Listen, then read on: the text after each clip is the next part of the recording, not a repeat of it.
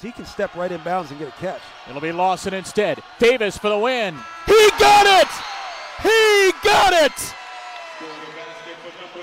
Kendric Davis, who took this game over late for Memphis, takes this game away from Temple. Found a way to have answers down the stretch, but this one, holy smokes, Kendric Davis. I don't know how he got that shot off. I mean, that's an experienced guy that knows how to create just enough space to get the shot off that he needs.